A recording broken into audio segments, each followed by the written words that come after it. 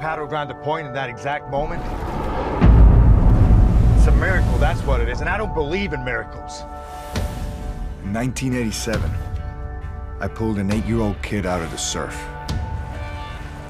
A few years later, I discovered our journey together was far from over. How's your father? He wrote me a letter a few years back. So what'd he say? I don't know. Never opened it. Jay's looked up to you his entire life. Can't you see how much he needs you?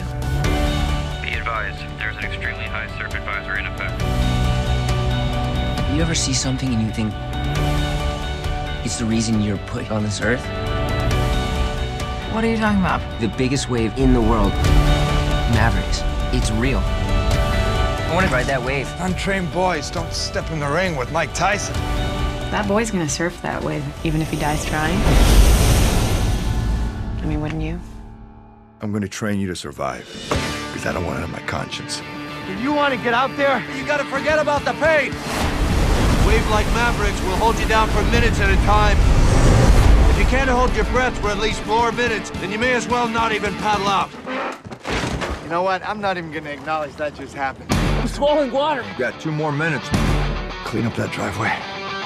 Hey, Mavericks, man. Gonna slay that dragon all by yourself, or is your rent-a-dad gonna help you out? What's going on inside of you, Jay? What are you afraid of? You get a chance to change everything. Take it.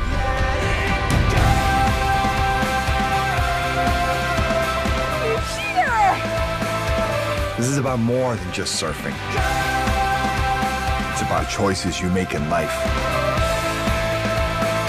It's about finding that one thing that sets you free. You gotta be kidding me. You need to believe in yourself, or none of this matters.